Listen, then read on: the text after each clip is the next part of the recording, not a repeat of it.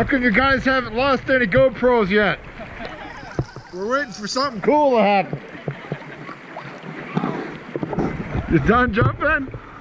Yeah, I think we are.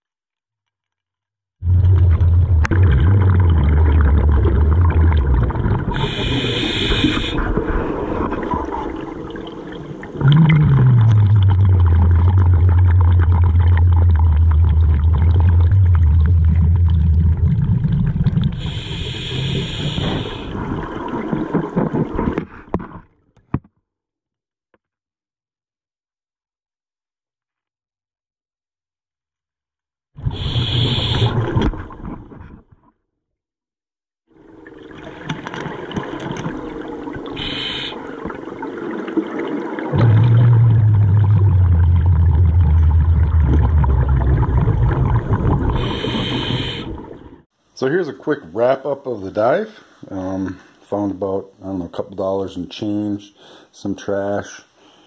The knife I thought was pretty neat until I inspected it a little further. It's beyond repair. It might have been interesting at one time. A couple of rings. This one's kind of chintzy. Homemade job, I imagine. But this one seems a little bit nicer. I think that's a tiger eye. And it's such a small wire, I doubt there's any markings indicating whether it's silver or not, but that does look like a tiger eye to me, and a decent stone, and it's made fairly well. It's pretty durable little ring. The cool finds are these rocks, believe it or not, the painted rocks. I went to this Facebook page. It says, Ohio Rocks Rule. Find us on Facebook, post a pic, and re-hide me. Hashtag KS Campers. And I did, and both of these stones had that same message on them. Ohio Rocks Rule. Find us on Facebook, and I did, and I found the person who actually painted these and hid them. They hid them on shore, and I found them in the lake, so someone must have just, took them and tossed them in the lake. I think it's kind of a neat thing. Go ahead and check them out. I'll leave a link at the bottom as well, in the description down below. You can find them and then see what they're doing. It seems to be a pretty popular thing. They're starting to do that up here quite a bit too. There's a couple of sites or Facebook pages dedicated to hiding and painting stones. Interesting stuff. Thanks for watching, guys. As always, dive safe.